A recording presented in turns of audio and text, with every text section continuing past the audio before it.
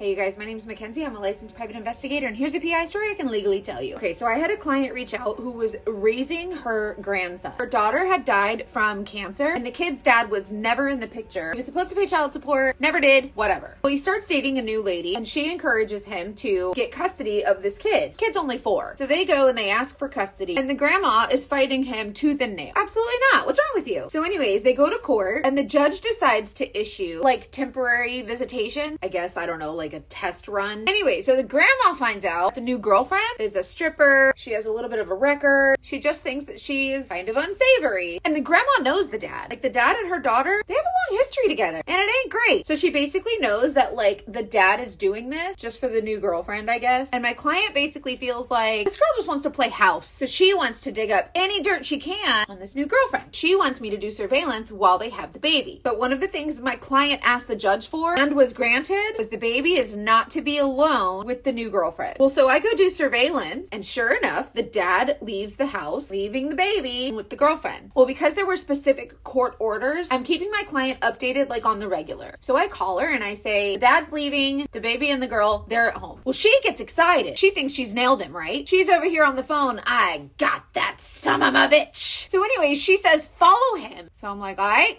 bet. He goes to a private residence. He goes inside for a little while. And so I get on the Google machine and just try to find out some information about who lives there and who he's visiting so that when I call my client, I'll have answers for her. And as I go to call my client, the dad is making his way out the door. So he's clearly like saying goodbye to the people as he's walking out. A woman follows out behind him. And I'm over here like, no way. Son of a bitch. He's cheating on his girlfriend, the one who wants custody of his baby. Well, then I'm not done.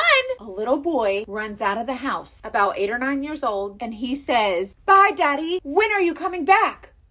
He hugs the kid goodbye, and then he kisses the lady, like intimately. What in the goldfish crackers is happening? So I call my client. Even she's confused as a dickens, and she says, that son of a bitch. Well, the grandma decides she's not going to say anything until it goes in front of a judge, because she doesn't want to give him the opportunity to like come up with a story and talk to his lawyer and all this jazz. So they end up going to court. His new girlfriend was appalled. Apparently, he's been with this other lady since the kid was born, like 8 or 9 years ago, however long it was. And his first baby mama, the one that he went to the private residence and he saw her and the kid, she didn't know about the new baby mama or the new baby. So this guy had like a whole ass double life. His second baby mama dies and he can't take custody or pay child support because then the first baby mama will find out. Well, the new girlfriend didn't know that he had like all this double life going on. So anyways, the judge ended up awarding full custody to the grandma, and she's so proud of herself. Like I can hear my client walking out of the courtroom. You son of a bitch.